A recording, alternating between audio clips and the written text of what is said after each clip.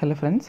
So ఈ video అనేది triple E students first year ఎవరైతే ఉన్నారో BEE basics of electrical engineering యొక్క ఇంపార్టెంట్ క్వశ్చన్స్ అండ్ వాటి యొక్క బ్లూ ప్రింట్ అయితే మీరు చూడండి, ఇక్కడైతే కనిపిస్తుంది. అండ్ అలానే ఇంపార్టెంట్గా మన వీడియోస్ అన్నీ కూడా వస్తూ ఉంటాయి, తర్వాత కూడా బోల్డ్ అండ్ అప్డేట్స్ అయితే వస్తుంటాయి. కాబట్టి ఖచ్చితంగా ఛానల్ అయితే సబ్స్క్రైబ్ చేసి పక్కన bell icon and like, share, comment అయితే చేయండి.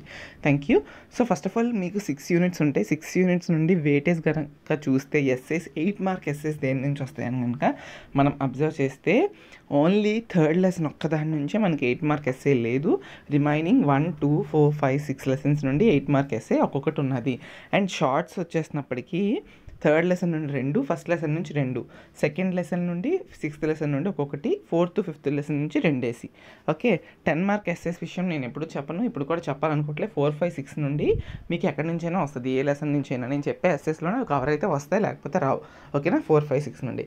ఇప్పుడు కనుక ఇంపార్టెంట్ క్వశ్చన్స్ చూసుకుంటే ఫస్ట్ కనుక మీరు అబ్జర్వ్ చేస్తే ఎలక్ట్రోస్టాటిక్స్ అండ్ కెపాసిటెన్స్, ఇందులో నుండి మీకు ఒక ఎస్ఏ క్వశ్చన్, ఒక షార్ట్ ఆన్సర్ క్వశ్చన్ వస్తుంది కదా. సో నేను చెప్పినట్టుగా లాస్ట్ యూనిట్ది. ఇందులో మీకు మెయిన్గా అడిగేది ఏంటి అంటే లాస్ట్లో 6.13 చూసారా, ఈ చాప్టర్ అనేది డెరివేషన్స్ ఉంటాయి కొంచెం.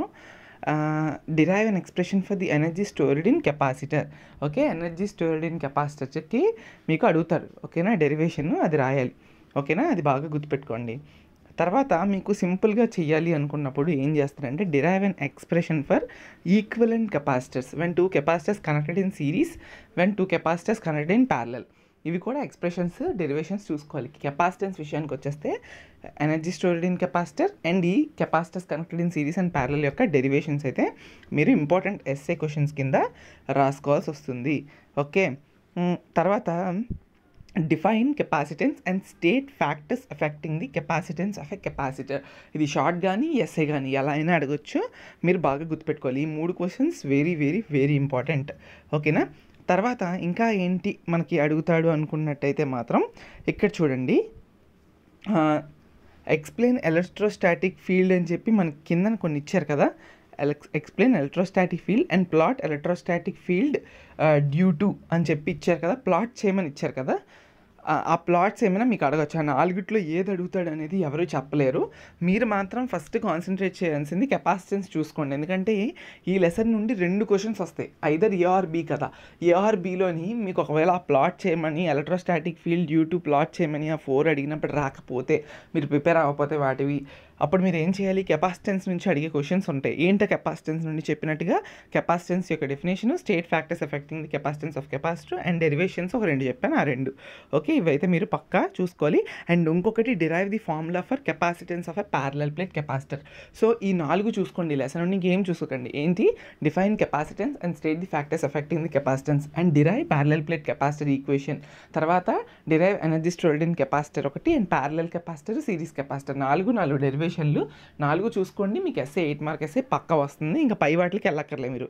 ఓకేనా, షార్ట్స్లో మాత్రం ఏమడగచ్చు అంటే మీకు స్టేట్ గాస్ థీరం ఒకటి, తర్వాత ఫాలోయింగ్ టర్మ్స్కి మీకు పర్మిటివిటీ అంటే ఏంటి, ఫ్లక్స్ డెన్సిటీ అంటే ఏంటి, ఇంపార్టెంట్గా అబ్సల్యూట్ పర్మిటివిటీ, రిలేటివ్ పర్మిటివిటీ, ఈ 2 చూసుకోండి. తర్వాత ఎలక్ట్రిక్ ఫ్లక్స్ డెన్సిటీ, ఈ 4 డెఫినేషన్ చూసుకోండి. తర్వాత state coulombs law of electrostatics. Okay, shorts gas theorem, state electrostatics, loss of electrostatics and 4 డెఫినేషన్లు. ఓకేనా, ఈ 3 చూసుకుంటే షార్ట్స్ ఇంకా అంతకన్నా ఏమీ అడగపోవచ్చు. అండ్ ఎస్ఏస్ 4 ఉన్నాయి. Okay, that's it. And dielectric strength and dielectric constant కూడా షార్ట్ చూసుకుంటే చూసుకోవచ్చు. 4 షార్ట్లు 4 ఎస్ఏలు. మీకు చాలా ఉన్నాయి, అందులో 13 కాన్సెప్ట్స్ ఉన్నాయి. అందులో నుంచి 4 షార్ట్లు 4 ఎస్ఏలు మాత్రమే ప్రిపేర్ అవ్వండి. ఎస్ఏలు అయితే ఫస్ట్ ప్రిపేర్ అవ్వండి. ఓకేనా, so next electromagnetic induction. Okay, electromagnetic induction విషయానికి వచ్చేస్తే state Faraday's law of electromagnetic induction ఉంది కదా, ఆ state Faraday's law of electromagnetic induction Pakka short అడిగే ఛాన్స్ ఉంటుంది. అండ్ తర్వాత explain dynamically and స్టాటికలీ induced EMFs. ఇందులో 2 షార్ట్స్ కాబట్టి ఈ 5.2 very important. Dynamically and స్టాటికలీ induced EMF very very important SA question. తర్వాత derive an expression for self and mutual inductance. Okay, ఇది second important question. Derive an expression for self and mutual inductance 2 కలిపి అడగొచ్చు, సపరేట్గా కూడా మీకు అయితే అడగొచ్చు. ఓకేనా, నెక్స్ట్ వచ్చేసినప్పటికి ఇంకొకటి ఏంటి అంటే మీకు ఈ 2 ప్రిపేర్ అయిన తర్వాత ఇంకా టైం ఉన్నట్టయితే ఇక్కడ చూడండి, develop an expression for the energy stored in a magnetic field. Okay, energy stored in a magnetic field అదొక్కటి చూసుకోండి. టోటల్ 3 చూసుకోండి. ఓకేనా, అయిపోయింది. ఫ్లెమింగ్స్ రైట్ హ్యాండ్ రూల్ కూడా, ఓకేనా. Explain Fleming's right hand rule, ఇది కూడా చూసుకోండి, ఓకేనా. షార్ట్లో కూడా అడగొచ్చు మీకు. ఇందులోని లాస్ ఎక్కువ, ఫారడేస్ లా, లెన్స్ లా, ఫ్లెమింగ్స్ లా, ఈ 3 లాస్ చూసుకోండి. అవి షార్ట్స్లో అడగొచ్చు, ఎస్ఏస్లో అయితే కలిపి అడగొచ్చు, ఓకేనా. అలా చూసుకోండి, 3 షార్ట్స్ అండ్ 3 ఎస్ఏలు, ఓకే. అవి బాగా చూసుకోండి. తర్వాత magnetic effects of electric current, okay. ఈ లెసన్ నుంచి చూడండి. స్టేట్ కూలిమ్స్ లా ఆఫ్ మ్యాగ్నెటిజం, ఇదంతా కూడా ఇవి లాస్ ఎక్కువ ఉంటాయి, ఓకేనా. State కూలిమ్స్ law of magnetism short answer question. ఇలా స్టేట్ కూలిమ్స్ లా కానీ, ఎలక్ట్రోస్టాటిక్స్ లా కానీ, లెన్స్ లా కానీ, ఫ్లెమింగ్స్ కానీ, ఫారడేస్ కానీ, ఇవన్నీ లాస్ చదువుకోండి, షార్ట్స్కి ఉపయోగపడతాయి, అది నేను చెప్పాలనుకుంటున్నాను, ఓకే. అది ఫస్ట్ ఇంపార్టెంట్ ఎస్ఏ క్వశ్చన్. తర్వాత explain the concept of lines of force and magnetic field. ఈ క్వశ్చన్ చాలామంది లైట్ తీసుకొని వదిలేస్తారు, అడగకపోవచ్చని. కానీ క్వశ్చన్ పేపర్ చేసేవాడు ఈ క్వశ్చన్ చాలాసార్లు మనకు ఫిజిక్స్లో కూడా ఉంటుంది, అండ్ అలానే ఇందులో కూడా ఇవ్వడానికి ఛాన్సెస్ అయితే ఉంటాయి. Explain the concept of lines of force and magnetic field, important SA question, okay. తర్వాత draw and explain the field patterns due to straight current carrying conductor, solenoid, toroid. ఈ 3 కూడా వెరీ అంటే very very very important. Field currents ఎలా అని మారుతుంటాయని చెప్పి ఆ 3 చూపించమంటున్నాడు, ఓకేనా. Explain చేయమంటున్నాడు, అది second important. Explain concept of lines of force and magnetic field and ఈ draw and explain the field patterns ఒకటి. తర్వాత ఇంకేంటి అడుగుతాడంటే మనకి, నేను ఓన్లీ ఎస్ఎస్ చెప్తాను ఫస్ట్ మీకు ఎస్ఎస్లో ఇంకేం అడగొచ్చు అంటే, derive an expression for the force between 2 parallel current carrying conductors, okay. ఇది థర్డ్ ఇంపార్టెంట్ ఎస్ఏ క్వశ్చన్ ఇందులోని, ఓకేనా. షార్ట్ క్వశ్చన్స్కి వచ్చేసినప్పటికీ మీకు ఏం అడగొచ్చు అంటే, షార్ట్ క్వశ్చన్స్కి లీకేజ్ ఫ్లక్స్, లీకేజ్ కోఎఫిషియంట్ అంటే ఏంటి ఫస్ట్. తర్వాత next Fleming's left hand rule state 4.9, తర్వాత 4.4 state right hand thumb rule, okay. ఇవి షార్ట్స్ 4 చెప్పాను, ఎస్ఏలు 3 చెప్పాను, చదువుకోండి. ప్రతి లెసన్ నుండి అలాగే చెప్తున్నాను, ఓకేనా. తర్వాత ఇది థర్డ్ లెసన్ అనుకుంటా, ఆగండి. థర్డ్ లెసన్ ఓన్లీ షార్ట్స్ ఉంటాయి. Heating effects of electric current, ఒక్కసారి బ్లూ ప్రింట్ కన్ఫర్మ్ చేసేసుకుందాం మనం ఒకసారి, లేకపోతే దెబ్బ అయిపోద్ది. Yeah, okay. ఓన్లీ షార్ట్స్ ఉంటాయి మనకి. ఆ షార్ట్స్ మీరు ఏం చేస్తారంటే, మీ దగ్గర కనుక ప్రీవియస్ ఇయర్ క్వశ్చన్ పేపర్స్ ఉంటే ఆ ప్రీవియస్ ఇయర్ క్వశ్చన్ పేపర్స్ చదువుకోండి. లేదంటే ఇప్పుడు నేను చెప్పే విధంగా ఈ లెసన్ని ఎవరు వదిలిపెట్టకుండా చదవాలి అంటే ఉన్నవే 7 క్వశ్చన్లు. ఏంటవి 7 క్వశ్చన్స్లోని మీకు మెరిట్స్, డిమెరిట్స్ అని చెప్పి అడుగుతున్నాడు, ప్రాబ్లమ్స్ అడుగుతున్నాడు. ప్రాబ్లమ్స్ చేయాలనుకోలేని వాళ్ళు వదిలేయండి. సో ఇక్కడ చూడండి ఏమంటుంది తెలుసా, మీకు ఎలా రాయాలంటే 3.1, 3.3 అండ్ 3.6, 3.7 అన్నీ 3 పాయింట్లు చదువుకోండి. State the heat produce due to flow of current, ఒక 3 పాయింట్స్ అంటే 3 పాయింట్స్. తర్వాత 3.3 డిఫైన్ థర్మల్ ఎఫిషియన్సీ, ఒక 3 పాయింట్లు, దానికోసం డెఫినేషన్. తర్వాత mention the merits and demerits of CFL అని చెప్పి అడిగాడు కదా. మెరిట్స్కి ఒక 3 పాయింట్లు, డిమెరిట్స్కి ఒక 3 పాయింట్లు, కొన్ని పాయింట్లు కాకపోతే హెడ్డింగ్లు. తర్వాత mention the merits and demerits of LED lamp, వీటికి కూడా 3 పాయింట్లు చదువుకొని వెళ్ళండి, ఓకే. అది యూనిట్ 3 యొక్క సంబంధించి.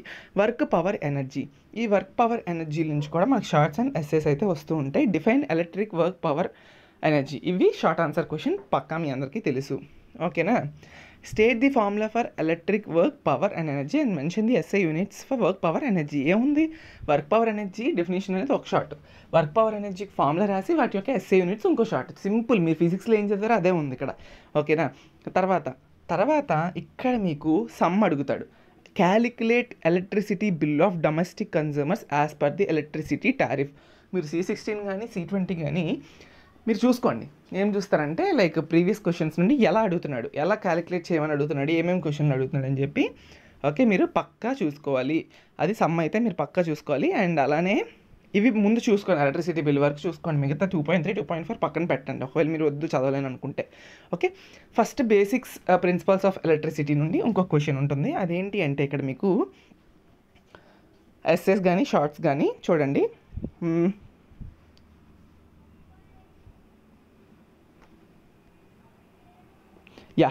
1.13 ఇది సింపుల్, ఇది మీరు చిన్నప్పటి నుంచి ఫిజిక్స్లో కూడా చూస్తూ ఉంటారు. Develop the expressions for equivalent resistance with simple series and parallel connections. మనం last లెసన్లోని derive an expression for this capacitors connected in series, capacitors connected in parallel అని చూసాం కదా. సేమ్ అలానే ఇక్కడ కూడా resistors connected in series and parallel అంటున్నాడు. Very very simple.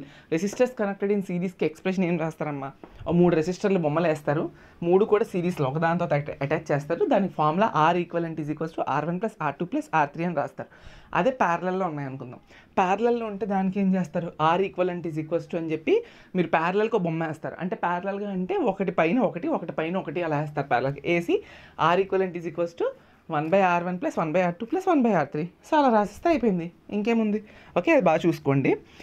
తర్వాత solve problems on equivalent resistors in case of series parallel networks. మీరు problems కనుక వచ్చు, మేము చేయగలం రెసిస్టర్స్ మీద ఈజీగా కదా అనుకుంటే you can do the problems. ఓకేనా, అదే concept of division of current when 2 resistors are connected in parallel and solve the problems. ఏం లేదు, ఈ రెసిస్టెన్స్కి సంబంధించి మీకు కరెంట్ డివిజన్ రూల్ అప్లై చేసి మీకు కొన్ని ప్రాబ్లమ్స్ అడుగుతాడు. ఓకేనా, అది గుర్తుపెట్టుకోండి. ప్రాబ్లమ్స్ కోసం చెప్తున్నాను, ప్రాబ్లమ్స్ ప్రిపేర్ అవ్వాలనుకున్న వాళ్ళకి. లేదంటే పై క్వశ్చన్స్ ఉన్నాయి చూడండి, చెప్తాను.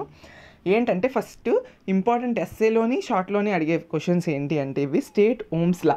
ఓకేనా, స్టేట్ ఓమ్స్ లా అని చెప్పి మీకు అది షార్ట్ ఆన్సర్ క్వశ్చన్ అది.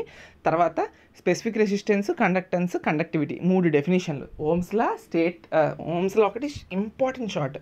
దాని తర్వాత specific resistance, conductance, conductivity second important short. Okay, third important short ఏంటి అంటే electric current, potential difference, voltage and EMF. మొత్తం డెఫినేషన్ ఈ 3 షార్ట్స్ చదువుకోండి, మంచి మార్క్స్ అయితే వస్తాయి.